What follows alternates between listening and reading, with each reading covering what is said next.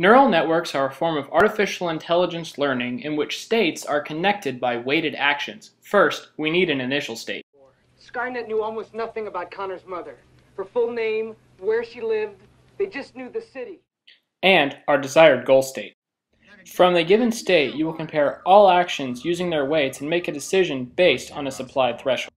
The idea is to start at your initial state and move through a series of hidden layers to reach your goal state. However, too many layers can lead to mistakes. First, he looks in a phone book to find all the Sarah Connors and starts killing them.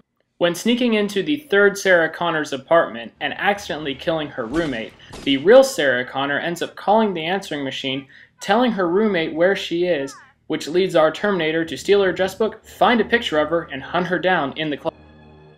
Luckily, she escapes with Kyle Reese, where she is pursued through the back alley by the Terminator as they flee in a car. After losing Sarah Connor and stealing a cop car, our Terminator realizes they ditched the car in a parking garage, proceeds to find them in the parking garage as they make their escape and are eventually captured by the police. This is examples of the neural network feeding forward information.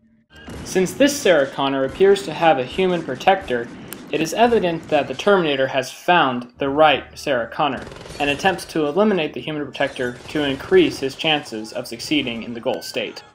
Neural networks are used for complicated problems because they have hidden layers. However, since the correct number of layers is never known, trial and error is necessary and sometimes you just don't succeed. I'm not a robot without emotions. I'm not what you see. I've come to help you with your problems so we can be free. I'll be back.